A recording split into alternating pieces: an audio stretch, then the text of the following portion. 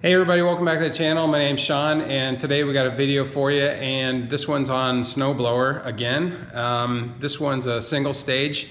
This came from my uncle's house. He unfortunately had passed away a couple months ago, and I had found this one and it looks like it's pretty good shape other than it won't run. So I think I have an idea what's going on with it, but we'll get right into it. So this is a Troy-Bilt Squall 2100 single stage. Electric start.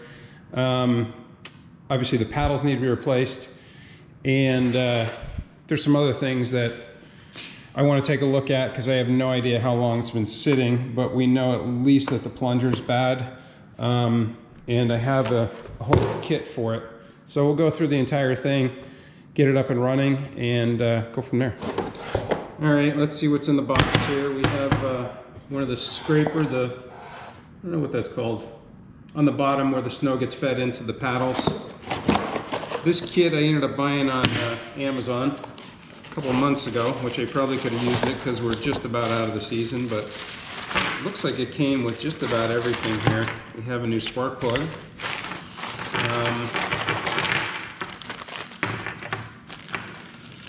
A new primer. We have a fuel filter, sorted bolts. Let's see what else. Paddles,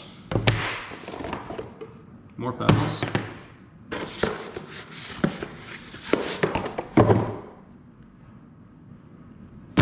looks like that's about it. First thing we want to go after here is this primer. If you were just replacing the primer, you can just pry this right off, and there's a hose that connects to the back. You would pull it out and be done with it. But we want to go after the carburetor and clean it out since we're here. You just need to pull this choke off, pull the throttle right out, the key out. There's two bolts back here, and there's two bolts here, two bolts on the bottom. We'll get those going now.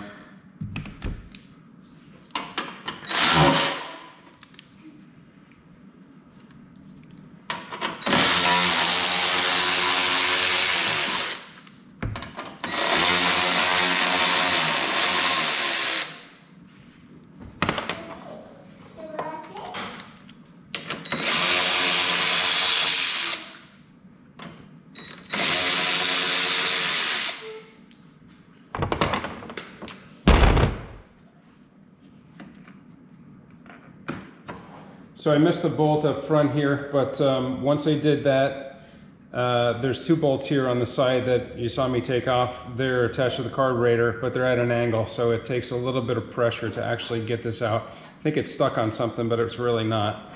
Once we get this out of the way, we can tell that it looks like somebody else has been in here before. The breather tube is folded right in half and wasn't put on there correctly, so that may have contributed a little bit to what was going on. But we'll get this carburetor off here. Okay, first we want to take this little plate off on the front. Just slides up and out of the way. And then we'll want to pinch off the fuel line. I just use a pair of vice grips that are flat nosed on them. Alright, so I ended up taking that back off and moving the clamp up above where I wanted to pinch this off. And then I'll put this on.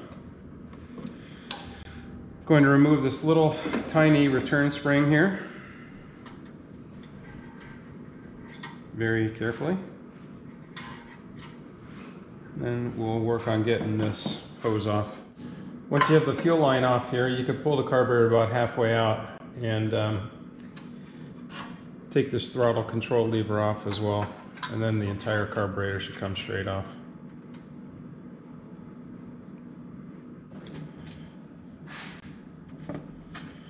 I'm glad I took this off. It's I could smell, well, you could even take a look there. This has been sitting around a while. The fuel smells old.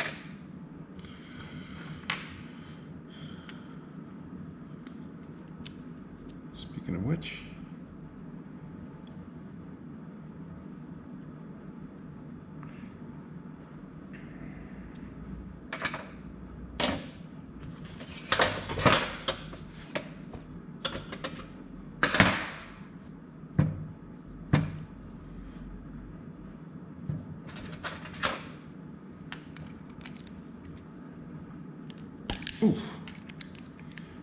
goes on there.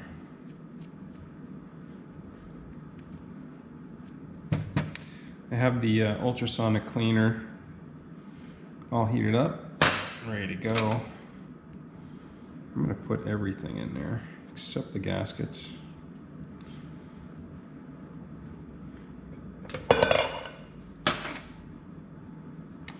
My ultrasonic cleaner has a very large basket in the bottom, and I'm afraid that some of the stuff is just gonna fall through. So I put everything in a can and I fill the can.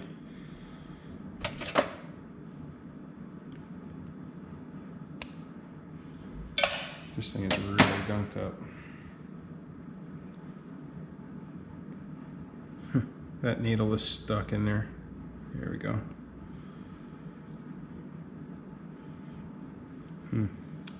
This gasket didn't fare so well. We'll have to see if I can salvage this.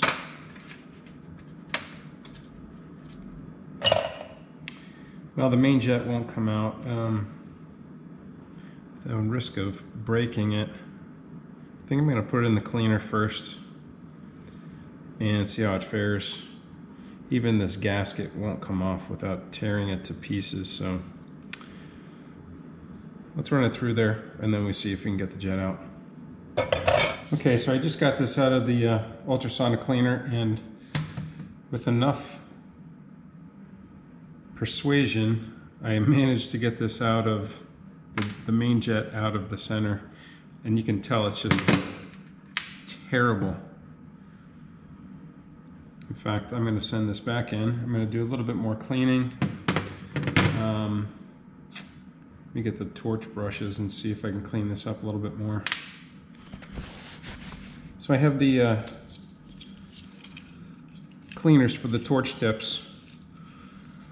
And I like to use these because they're very small and they have the ridges on the side to run through all of this.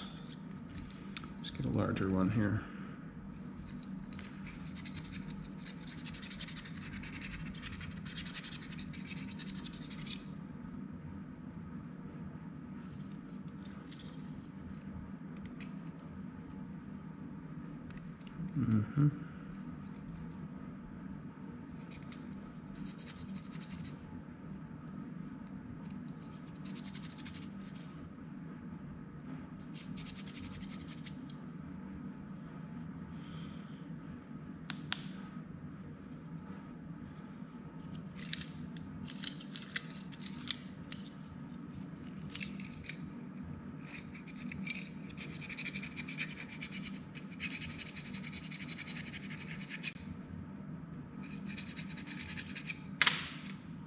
This orifice is just clogged tight.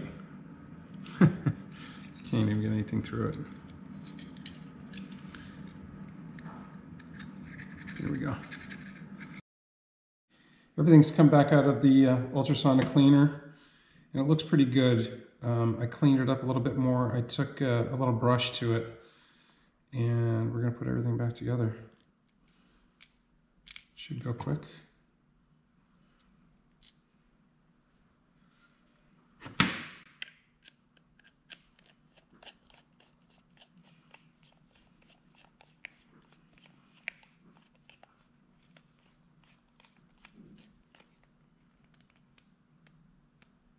Alright, main jet's in. This gasket, I would really like to replace it, but I don't have a kit for it, so we're going to put it in and hope for the best. The seat down there for the needle, I cleaned it out as best I could. Again, I don't have a rebuild kit for this, so we're just going to put it in after it's cleaned up and see how it goes.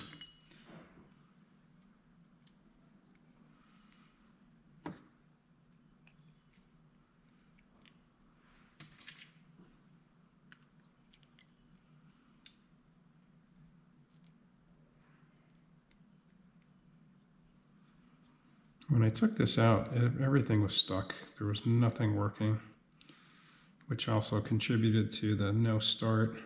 Even if the primer bowl was ripped, you might still be able to get it primed without it. but everything was so gummed up, it was bad. So obviously this is moving very easily now.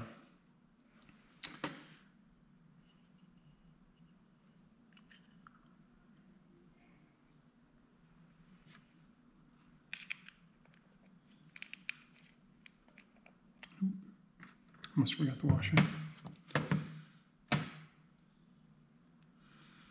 And if this does leak, no big deal. I just get a rebuild kit for it, and shouldn't be that expensive, but I'll try without it first and see how it goes. If we can get another couple seasons out of it without any additional costs, that would be ideal.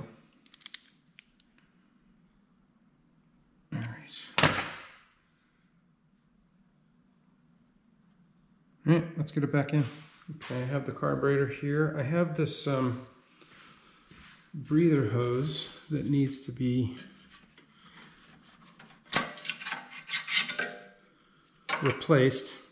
It's got a kink in it, and I just don't want to deal with it. I don't have something that's very similar to this. The one that's on here, there's no pressure, there's nothing here, so, but I do need a piece of hose that will work the same way, and I have this piece of fuel line that's definitely overkill, but it will work.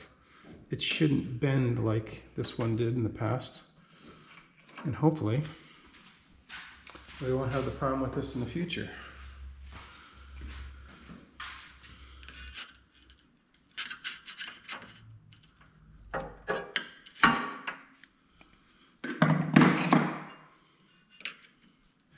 Okay, so I couldn't use the clamp that was there. I just couldn't get it over with the size of the diameter of the hose in general. So I'm using a hose clamp, a mini clamp here, which is really overkill. There's, like I said, there's nothing here, so we're gonna put it on. It'll be just fine. We're not gonna worry about it.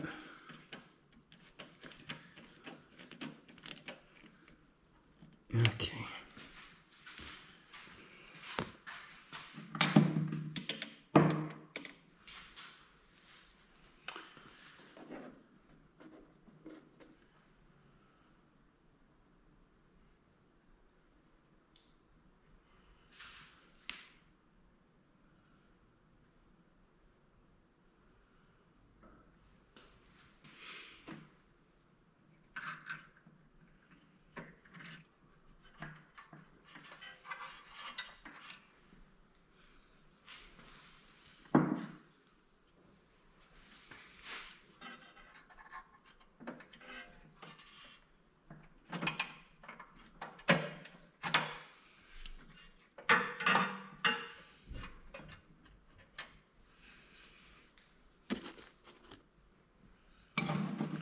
Fuel line back on.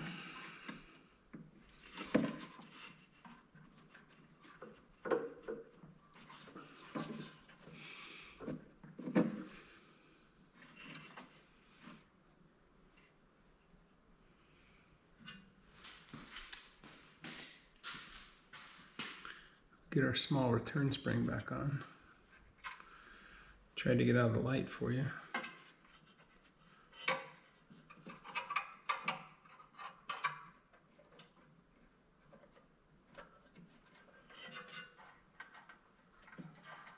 All right. Now, what we should do is just release this and see if we have any leaks, because if we do, we gotta take it back off anyway, right?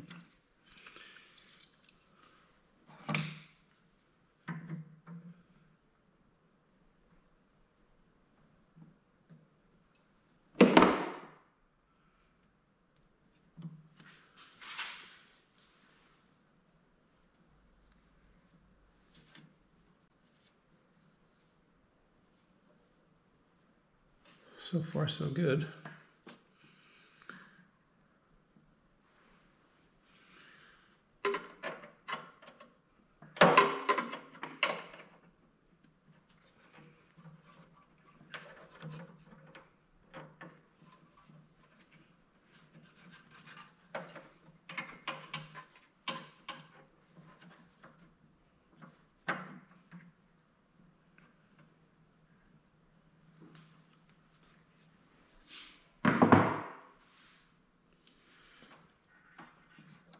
Here we go.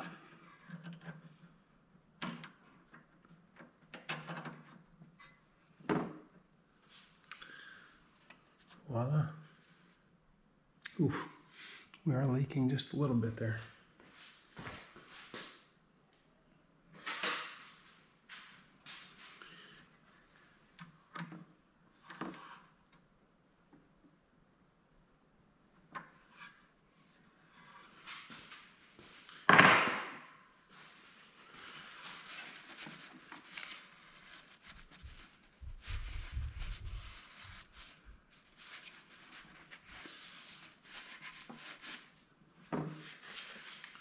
Okay, I'm gonna stop here a minute and let this sit. I just checked and see, I tightened it up a little bit more as you saw, and see if we're still getting a leak.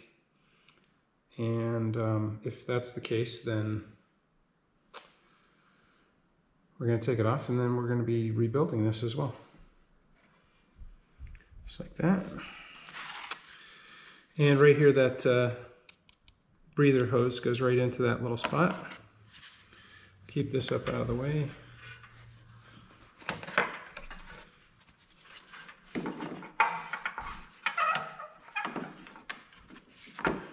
Hopefully we can mate this up together. I think that's why I bent the first time around, is that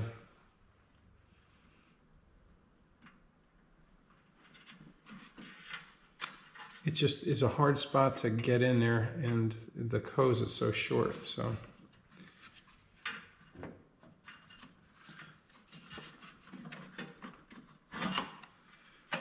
Let's get this primer bulb on first.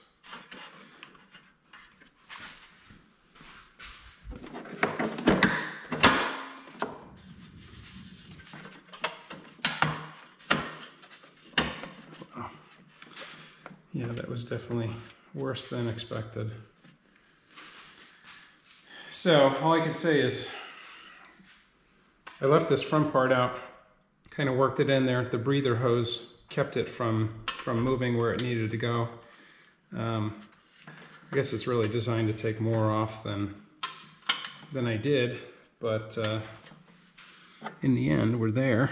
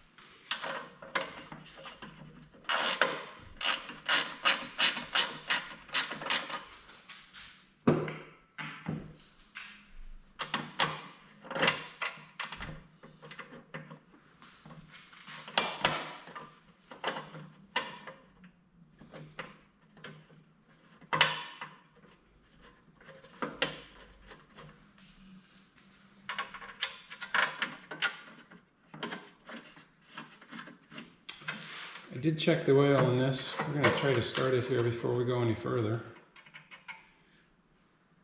But it's obviously overfilled. But it's clean. It's really good, so I'm not really going to do anything with that right at the moment. I will change oil on this before we finish.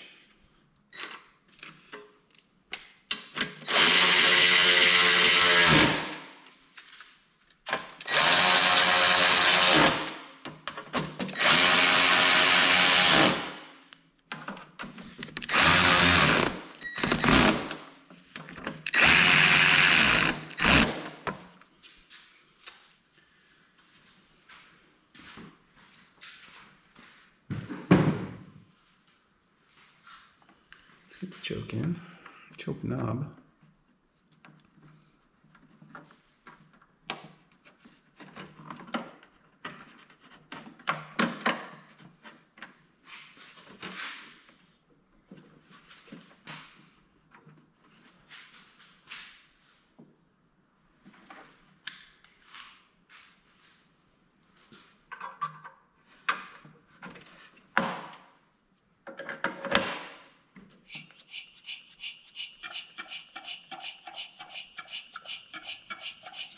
working now. Let's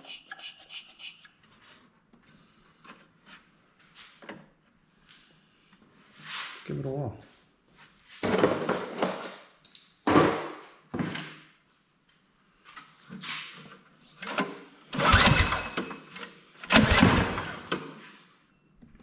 All right, so I was screwing around a bit with this thing and pulling it, and it's obviously sitting up about chest high, so I grabbed a cord. Let's just give it a whirl and see if she'll start.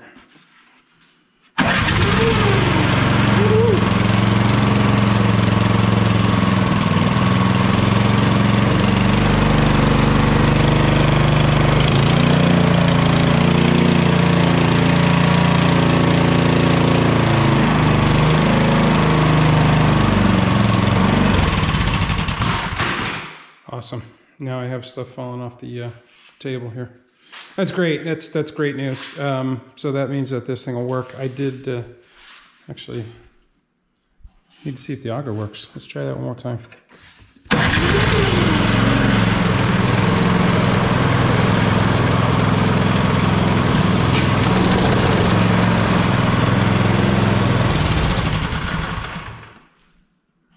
Perfect. I'm thrilled. All right, so now that we know the runs, we'll just take these paddles off, get this done. Looks like the old bolts are 3/8, but they're supplied new hardware, which is 10mm. Of course, it probably came from the Chinese, so that would be why.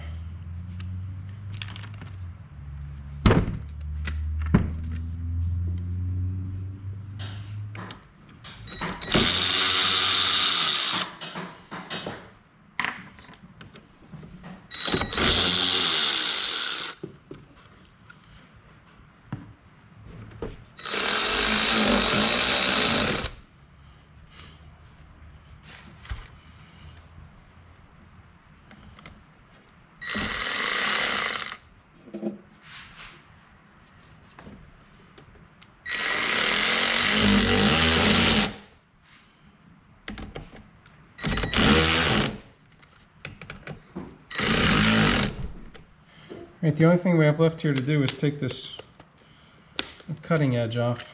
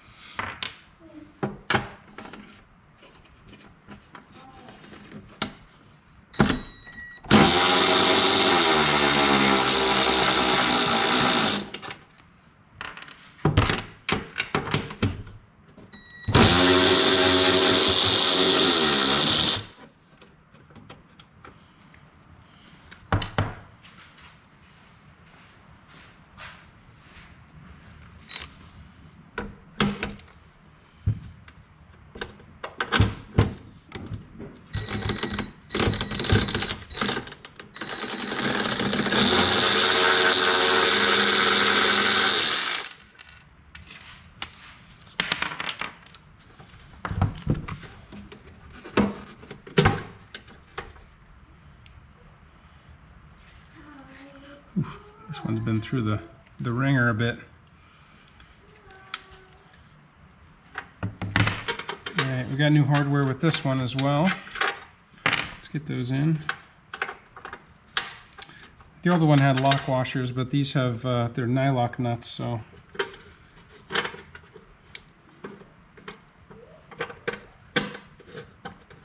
looks like it has some play here as well, so you can adjust it back and forth, but we'll have to get it on the ground and adjust it before we know exactly where it needs to be.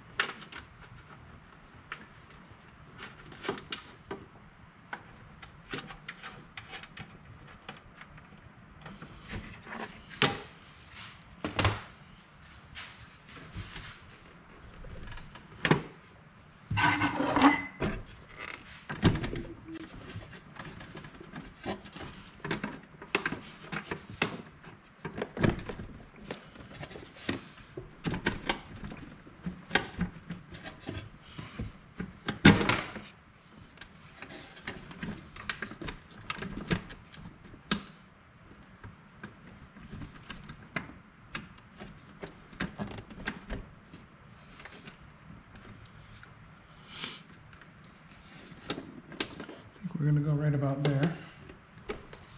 All I did when I put that down, all I did was just check and see where everything was touching together. Both the paddles in the front, which were at the lowest spot, and then this plastic piece. It looks like just having it about a 1/4 inch out might do it. But it's going to be when the rubber meets the road when we actually do snow. So. All right, let's set it down, take a look again.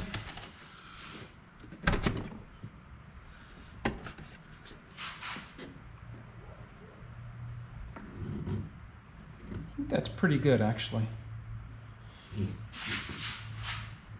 It's almost all the way to the front, and it looks like it even go lower, but there's really no lower. Couldn't push it back any further, so we're going to tighten up right there.